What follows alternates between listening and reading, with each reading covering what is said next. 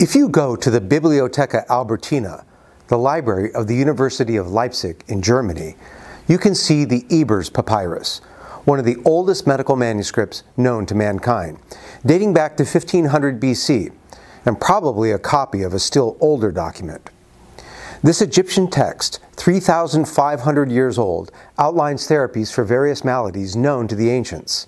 Yellow ochre for intestinal and eye complaints, the procedure for removing guinea worms, a procedure still used today, and herbs for asthma.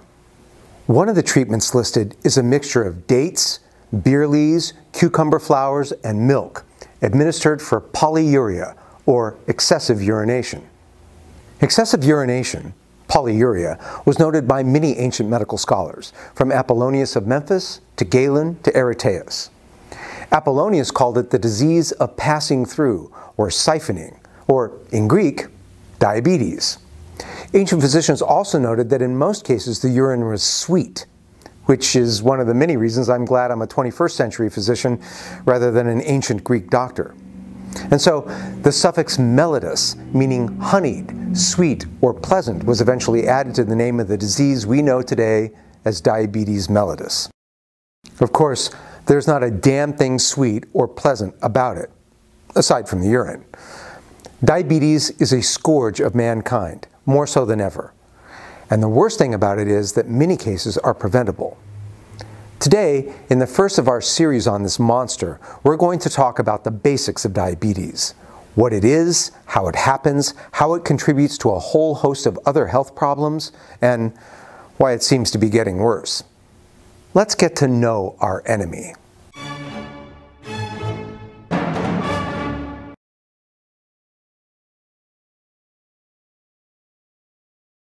Hi, I'm Jonathon Sullivan, and welcome back to Greysteel. Diabetes mellitus currently afflicts almost 500 million people around the world, and its incidence seems to be increasing, primarily due to the type 2 or so-called adult onset form of the disease, which comprises about 90% of cases worldwide. Diabetes and its related afflictions kill millions around the world every year, with billions of dollars of healthcare costs and lost productivity in the US alone. It's a human catastrophe. But what is it exactly? To understand diabetes, we need to understand how we use carbohydrate, basically sugars and starches, as fuel.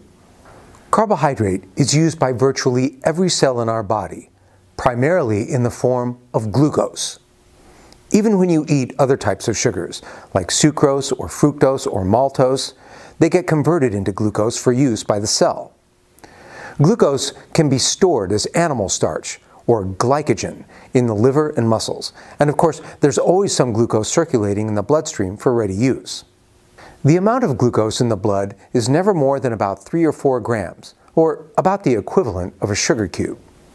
When blood sugar drops, hormones like epinephrine and glucagon cause the release of glucose from the liver into the bloodstream to feed your hungry cells. But your cells can't use this glucose sugar until it actually gets into the cell, across the cell membrane.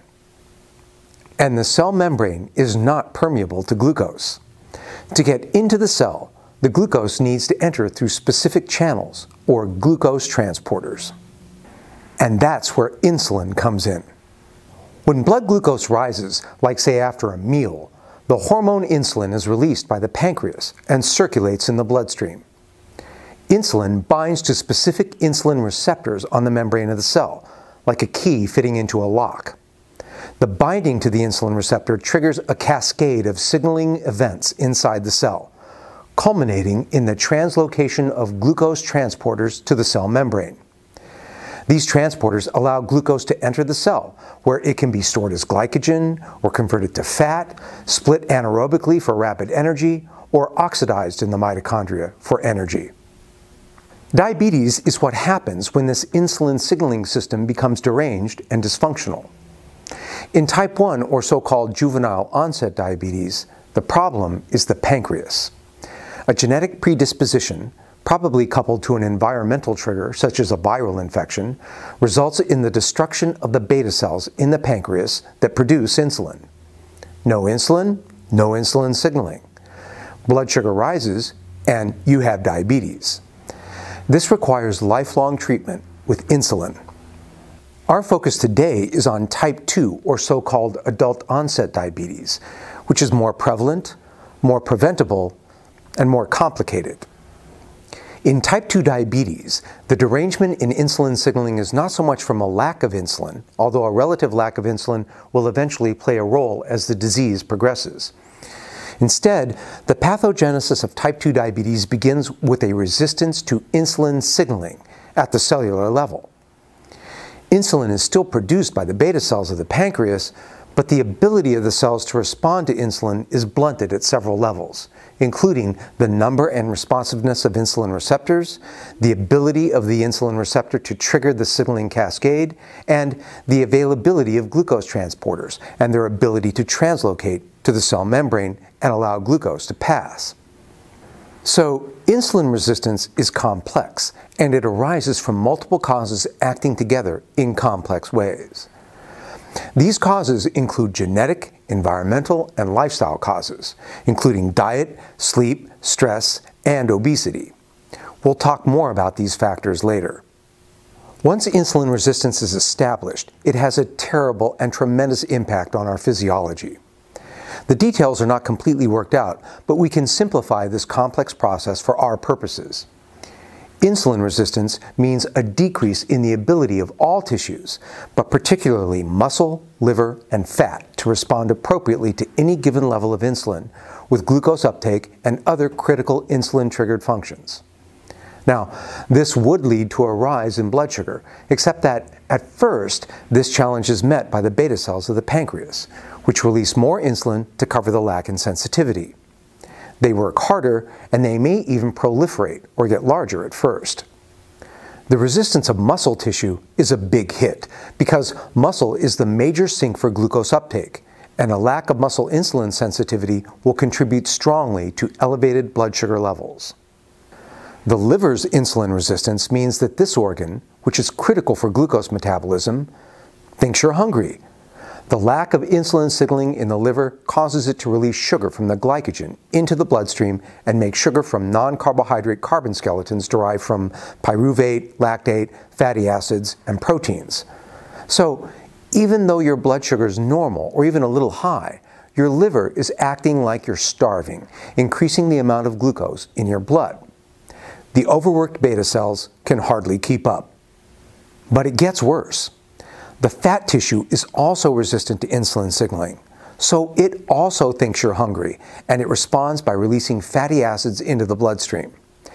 These fatty acids can be used by the liver to produce more glucose to overload the beta cells and drive them further toward exhaustion. The insulin-resistant fat becomes an abnormal endocrine organ too, releasing inflammatory signaling molecules called cytokines or adipokines into the circulation, which promote the development of cell damage, arterial disease, oxidative stress, and other badness.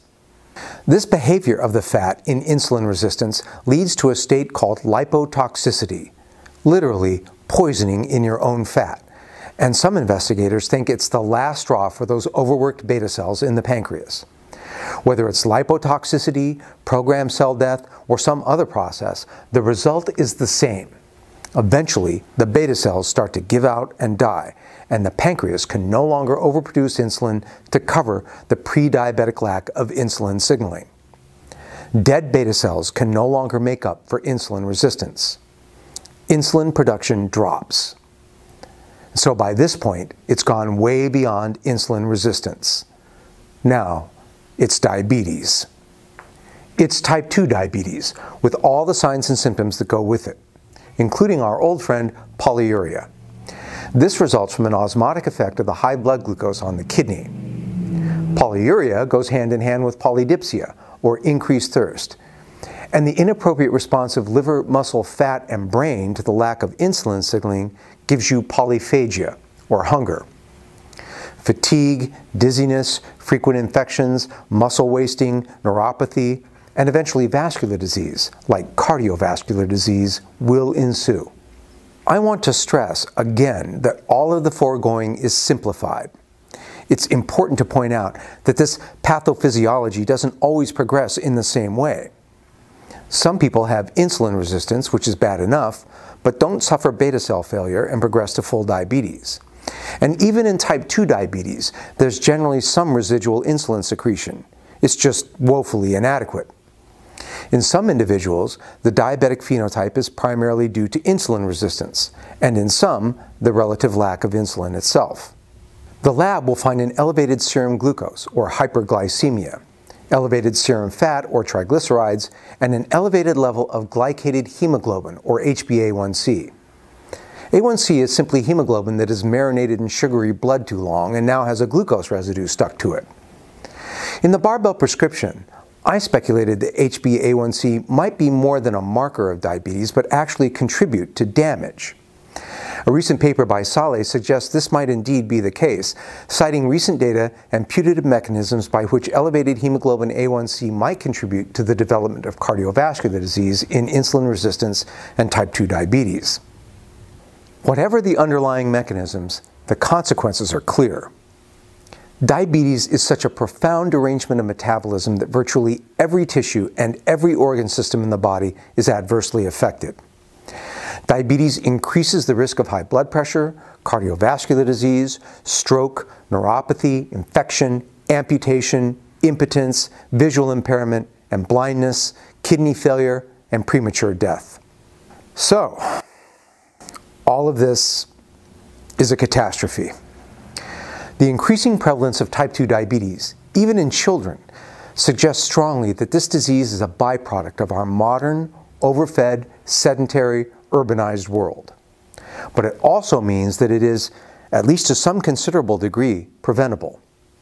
Again, genetic and environmental causes are hard to impact, but diet, exercise, and other lifestyle factors give us a lot of power to modify our risk for this awful disease. We're going to talk a lot about that, particularly exercise, in part 3 of this series. But first, in part 2, we're going to talk about modern pharmacotherapeutic approaches to insulin resistance and type 2 diabetes. That's because, whether we like it or not, for some of us, the horse is already out of the barn, and we have to live with anti-diabetic medicines. But as we'll see in our next installment, this does not mean we can't be athletes of aging. So, I do hope you'll join us then. Thanks for watching this episode of Greysteel. Remember, our content is for educational and infotainment purposes only and does not constitute advice for any particular person, patient, disease, or condition. If you have questions about your health, you should work closely with your physician. A lot of people have asked about our next Barbell prescription clinic. Don't worry, we're going to have another one soon, and we'll announce the date on our website at greysteel.org as soon as we know. Thanks to our Olympic patrons, Laura and James Welcher and Shauna Bourassa, and to all other patrons on Patreon who help make the Greysteel channel possible. A big shout out to our newest patron, Carl Kaiten. If you'd like to help us make more of these videos, just go to patreon.com/Greysteel. Remember that any level of support allows you to join our rambunctious online community, Patrons of Greysteel. That's right, you too can be a POG. And whatever you do, don't forget to give us a like and a subscribe. Until next time, stay strong and stay healthy.